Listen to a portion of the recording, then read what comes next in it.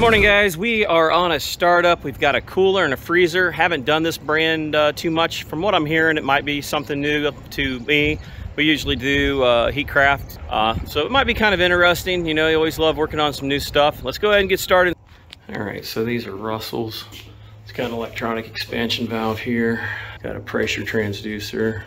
This little thing was loose. I don't like the way they put that right in there. Look at that. That's gonna be, you can see it's already rubbing against it. That's not a good design. That should have been moved back further. Looks like probably ECM style. Simple wires there, no communications in between, so I'm wondering if we're controlling it through the power wire. I have to do some research on this.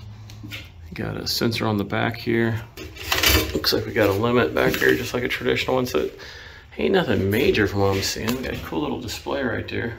We'll do a little bit of read up on this real quick so we know what we're doing. And then we got a cooler here. Now that one there is a little bit better. That's back a little further. Hopefully that's wired with the fans getting killed and shutting the whole system down, because I really don't like that otherwise. Got a fancy copper this time. What we got to do now is get these pumped down so we can get it get these removed. Those are the old ones. Our new ones are right there. The inside board controls superheat and has a few other miscellaneous controls. And then there we've got our Green Heck makeup air unit that we got to get kind of set up and running. Then they're going to have some professional air balancers come in and do their thing. This is a unit I did at a video, I don't know, last year. I insulated it. I'm not much of an insulator, but it held up. It hasn't fell off. And that's even after them moving this cooler. Not bad for an amateur. Taking a look inside here, there's no clocks or anything, so they've got it pretty much already set up for the digital controller downstairs to do most of the work. What it's going to do is it's going to accumulate runtime. 360 minutes default, so after that 360 minutes of runtime, it's going to go into a defrost. When it does that, it's going to pump down with the electronic expansion valve, kick on the heaters, or if it's a cooler, it's obviously just going to let it run the fans. The fans step up and down based off of the ECM controller. Just going to make sure everything's wired up right, kind of go through the controller and make sure my pressure switches and stuff are set up. Looks like we got liquid injection there on the compressor. From what they told me, the unit is pumped and dumped to a point. They pulled a vacuum on it and yeah, good. That valve's open. You gotta remember, I'm sitting here thinking and recording at the same time. My fingers are about ready to go numb. It's freaking cold today. You can see the ice. Yeah, ain't that great? The unit's been evacuated and they dumped enough refrigerant in there to take it out of a vacuum. So they need charged up yet. All right, so like I said, I haven't done many of these evaporators, which the condenser for the most part is exactly the same. But you know, when you don't know for sure, instead of just half-assing it and hoping for the best, you're best off just kind of read through some of these things and just make sure. So I read through the book. They have a door switch that you can wire up. And what I'm gonna do with the door switch is I'm gonna put that on here. I'm gonna undo the high voltage out of the switch and just let it junction on through. And then when you flip this, that's gonna be equivalent to a door switch. Okay, so what we ended up doing is we're going into these digital ends, and A1 and B1, or 1B, they're gonna come down here to the switch. And that's gonna be, depending on how I program it, normally open, normally closed. Took the power out, looped it on in to the junction here, so we're inside the box.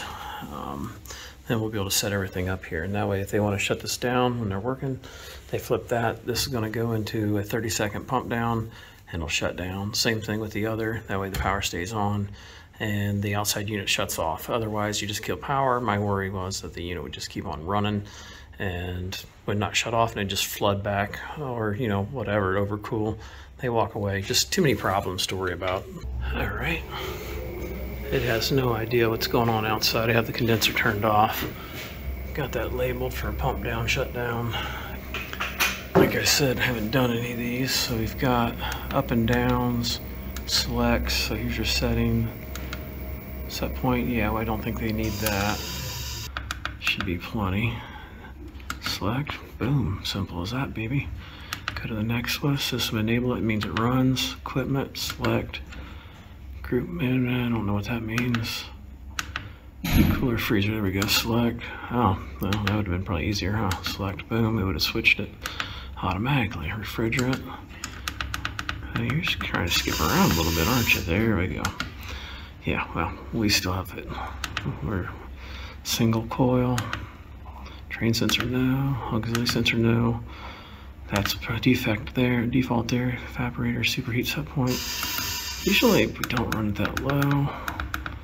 Let's try 8. Let's go ahead and go set point 2-degree differential. Maximum defrost 60 minutes, sounds fine for a cooler. I do not like this.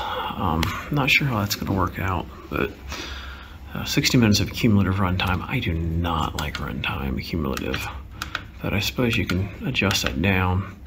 Defrost termination 40 degrees. I suspect that'd be fine.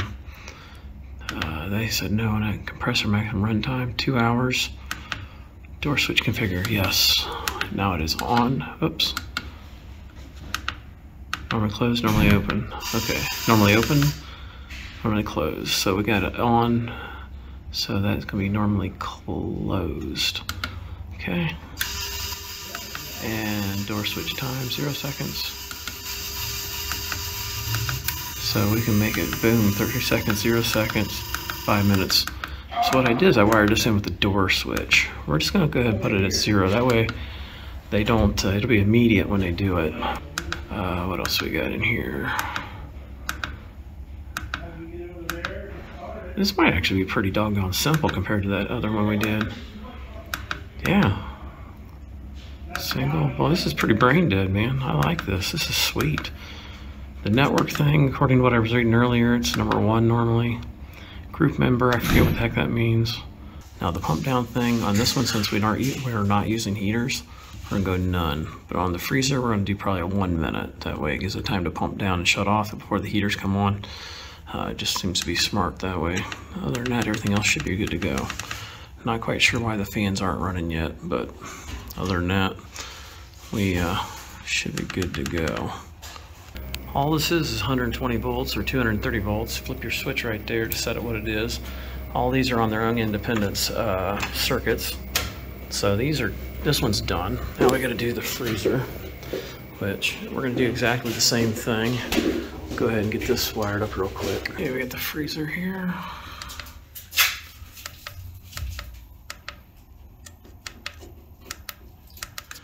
You got status, sensors, select, space temp, evap temp, auxiliary sensors, so you get those. Suction pressure, drain temp, auxiliary temp. So you've got a few different things there you can double check. Out of there, go to inputs. This is so much simpler than some of the other ones I've seen. This, what I'm seeing, blows the doors off of the way the Heatcraft one is. Honestly, I kind of like it. Door switch input on. Like I said, they just put a holding charge in here. So what I've done is I'm starting to dump the liquid in through the high side. I pulled the disconnect here. We're gonna get as much as we can get in there. For it being 25 degrees out today, I don't think a bunch is gonna get in there, but we're gonna get as much as we can. And then we're gonna go ahead and start it up. The EXV is actually open, I can tell, because it was calling when I went away. So it's kind of boiling it off as it goes. It's not a humongous deal there, but once I get a little bit more in here, we're gonna go ahead and start the compressor up, get the pumping going, and see what this thing holds. We're gonna weigh it in, we're gonna mark it on the inside. That way, if we ever have a major leak, we'll know exactly how much it holds. We won't have to go through calculating things up, and we should be good to go. As you can see, we've got our trap right there. It's only about 5 foot, 7 foot away.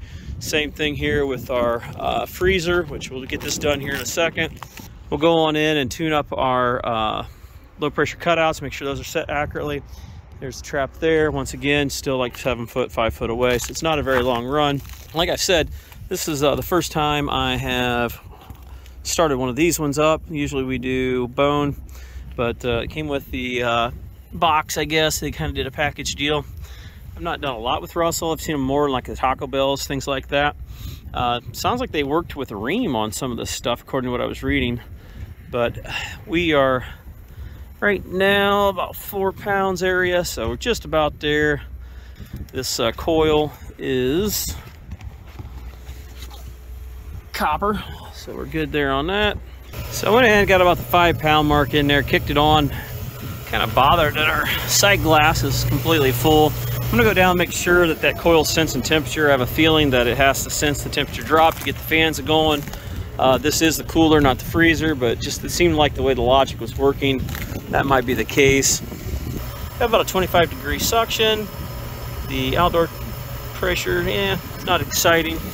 This is a Headmaster control device, which the fan is shaking. I'm not real impressed with that. So as soon as we can get into it, which electricians kind of don't know about screws and stuff like that, so it's a bitch to get into that.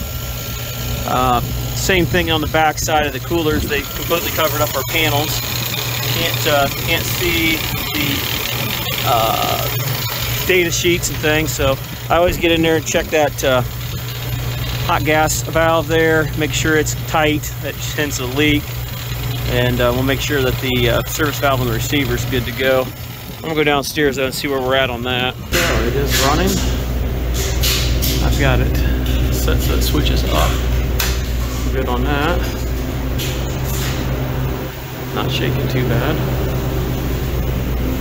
Seems like it's feeding. I can feel it coming through. And this may not hold as much as what I thought it did. So we may have got the charge set almost right when I was there. Look through that chart again. Like I said, I can't read my data plate here now because the box is completely covering it. I can get the serial number, it's about it. Might get lucky. Yeah, I don't think they put it on that. So, got everything ran in copper, which is unusual. Usually they use plastic. The heat tape should have went through there, but I figured, ooh, that's gonna get damaged. Probably should want a stopper there to keep that from happening. But let's see what our EXV is doing, see how good this thing is when it's not even at box temperature. So let's go into status. So let's see how this thing's doing. EXV, select current position 100%, so she's cranking. Get down to the next one. Superheat's 21 degrees, 20 degrees, so it's doing its best. Superheat set point, that's weird, I didn't set it that high. It must be doing some of its own algorithms here. I'm assuming. I'll have to read through it later and see if there's more to it. But superheat, and then you've got superheat set point. I did not set it that high. I swear I had that thing at 8. Whatever, we'll watch it for a while. When we get down to box temperature, we'll see if that's changed at all. I just have this funny feeling that it might have adjusted itself. Kind of weird. Like I said, I haven't started this one up before. But hey, it's so far really easy. I mean, a hell of a lot easier to negotiate through the panel here than what it was to do that heatcraft thing I did. I think it was heatcraft that I did. That little twist the knob crap, I was not happy with that thing at all. Other than the condenser shaking up on the roof. Did notice the used metal here on the freezer. That's going to be problematic. I'm going to have to bring that up to the sales guy. Usually we'll use plastic for that. Now this is cooler, we'll use metal on that, it's fine, but on the freezer usually you don't want to transfer temperature through, it'll cause it to sweat more, so you usually use plastic on that. Plastic, I should say nylon of some sort. But let's go ahead and let this thing run a little bit. Okay, I went into my settings here. My evaporator is set for 8 degrees, so it is holding that. I did put a 3-degree differential in there. Looks like how fast that space temperature's dropping. That's pretty crazy. It sure don't seem like it's dropping that quick, but I'll have to see how that does. I mean, it's not a very big cooler. As you can see, it's, you know, it's not small, but it ain't tiny. freezer's a lot smaller, but you got that door open there for that. Got a guy over there getting all the stuff off the floor before I freeze it down. I might give him a little bit of time on that. But you can see it's doing its thing. Pretty slick. You can see the suction pressure too. Suction temp. Saturation temp. Suction pressure 64.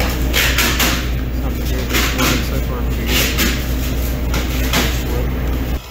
So we came back out here and the sight glass was slightly flashing, which I think it probably still is. Yeah, it was flashing earlier, so anyhow, went ahead and added another 10 ounces. We're going to get that thing solid. Now once we get done, we'll go ahead and add just a little more for winter. We're already close to winter charge because it's running obviously at 25 degrees, but we do get down to 0, sometimes -10 on the craziest of days. So we'll probably add an extra, you know, we'll calculate up our total. Usually you add 10% to that, just depends. You know, that's kind of based off your, you know, warm day, but we'll add a little extra for that. We could always do the pump down, check the receiver levels, because I still have to do my little makeup air unit over there. So once we get that running. So the freezer, same thing. It's currently got 23 degrees superheat. Like I said, you select that. Position's at 100%. You can see it when you're underneath here. So superheat set point 10. I have it set for 6. So it's modifying itself while it's getting down to temperature, box temperature. So it's actually changing itself as it's pulling down, which is kind of neat that it's protecting itself. Is what I'm seeing here. Got it to solid liquid, had added a few more pounds to it. Got a phone call, things kind of got busy there with that, but so far so good. This thing's pulling down. Got the heat tape working. That's on its own circuit, which is nice. Kind of went in there and tripped it, made sure that it kicked on. So we're good on that.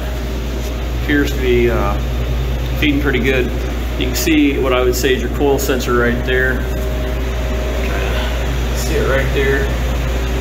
So it's very similar to the usual sensor placements. 55 degrees was the termination temperature. So I mean, for the most part, everything seems pretty normal. Back over to the cooler here. I'm going to switch and it popped down.